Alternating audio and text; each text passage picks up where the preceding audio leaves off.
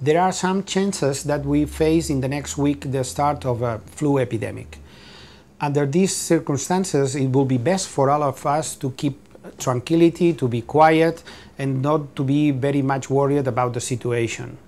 Basic counseling for people is just to act as normally as possible.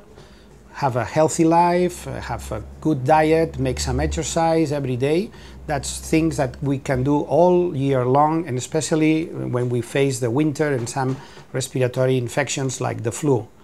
Second, it's quite important to be quite steady following the prescription of having a good habit of washing our hands as frequently as possible, and also to have what is called the respiratory etiquette.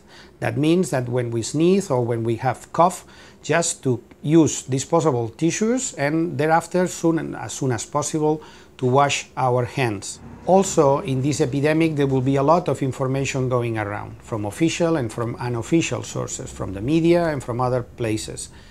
From the hospital clinic, we'll try to contribute to clarify very basic things for all of you, and we'll try to do that as frequently as possible, weekly, with means of using our blog. You can contact us and follow us, and we'll be happy to be of help.